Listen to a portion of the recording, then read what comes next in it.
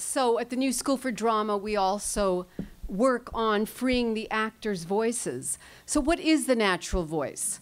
That's the voice that we were born with, the wail that expressed all our needs, the pang.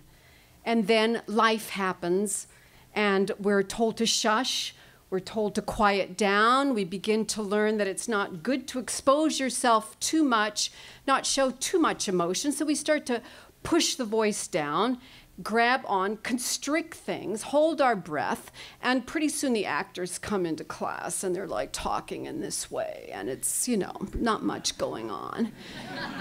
The voice cannot reflect any human emotion if it's pushed down in this way.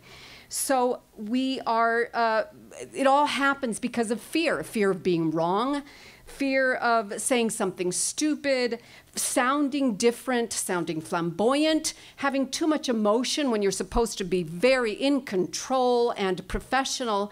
And so we look to release these constrictions that come into the voice by, first of all, reconnecting with ourselves through a full, enjoyable breath and a sigh of relief,